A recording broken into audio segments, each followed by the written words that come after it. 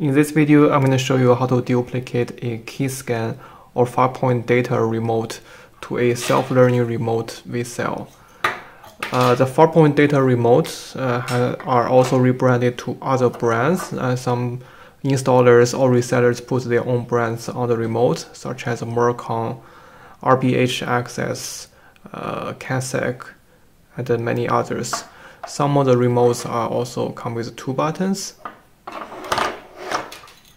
Please note, we only duplicate the remote part. If you want the tab part to get copied, for example, tab to access the door, you need to purchase a fob. We can duplicate this to a fob by using the serial number on the back.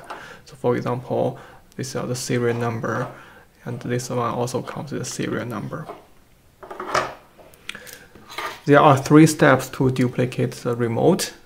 The first step is to put the self-learning remote into the learning mode. The second step is to learn the code. And the third step is to press the desired button you want the original button to be programmed to. In this example, I'm going to demonstrate copying the first button to this button. And you can do the same steps to copy other buttons to other buttons. Or you can copy like 2 remotes to just 1 remote if you need to access multiple buildings. And because most of the buildings, we only use 1 or 2 buttons. To put the self-learning remote in the learning mode, you need to press and hold the 4th button and then press the first button 4 times. 1, 2, 3, 4. Now it's in learning mode, and you just need to press the button on the original remote.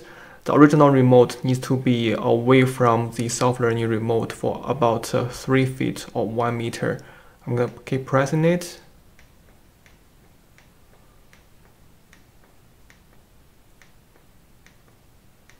Now we can see the light flashing that indicates it learned the code, and press this button.